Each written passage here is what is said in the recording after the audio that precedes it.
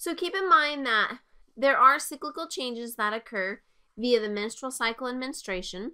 There's periods of restricted fertility, and that is occurring during ovulation. And females have a limited gamete production. In other words, females are born with a set number of oogonia. Oogonia, these are the female gametes. Females are born with a set number. All right, we don't make more oogonia throughout life. This is a pool that's established at birth, and that's all the oogonia females will ever have. Okay, so now on to the functional anatomy of the female reproductive tract. All right, so to begin with, let's look at the location for the ovaries. And if we just take a look, so these are, there's two ovaries, right? We have bilateral symmetry. So if you divide this image in half here, there's an ovary on the right and one on the left. So we're going to zoom in just on one of these ovaries here. And when we zoom in on this ovary and we look inside of it, what's going on within this ovary is that you have follicles, and within the follicles, they will contain developing ovum. We're going to talk a lot more about that when we get to the menstrual cycle. So for now, think about the ovaries in terms of the location for the developing or the maturing ovum. Once that mature ovum is ready, it will leave the ovary and it'll travel into the uterine tube. If fertilization is going to occur, it occurs in the uterine tube. We'll put a big X. X marks the spot. That's where fertilization takes place. Then either the zygote, if it's a fertilized egg, correct, or the mature ovum, whichever the case may be, will travel to the uterus. If it is a fertilized egg, a zygote, that's going to be implanted into the wall of the uterus. So I'll just put a Z in the wall of the uterus.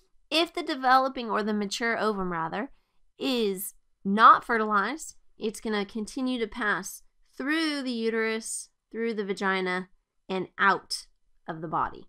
So that gives you a nice little overview of what's going on in the female reproductive tract. We're going to be looking at details for each of these structures and looking at how hormones are related and how that ovum develops, how the egg gets fertilized, and if it does get fertilized, how the fetus develops. So we're going to be hitting each of those in separate video lectures.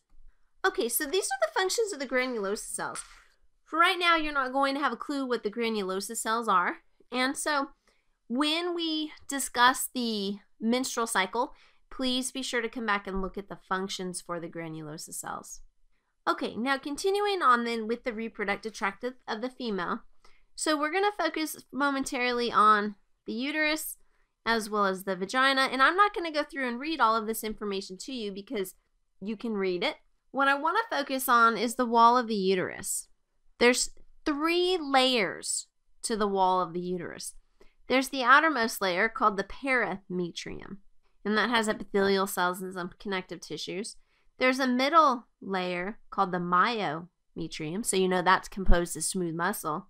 And then the most important layer of all for us is the endometrium.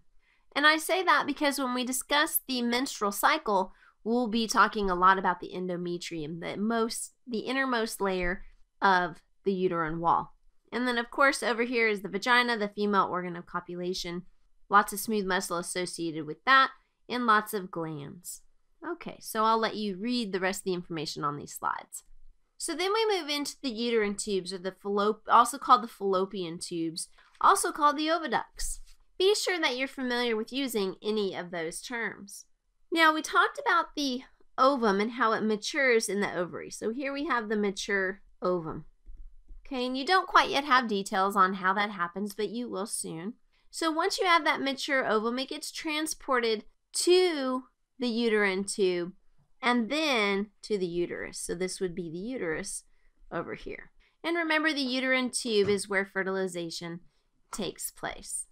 We need to talk about the infundibulum and the fimbriae. The fimbriae are these finger-like projections.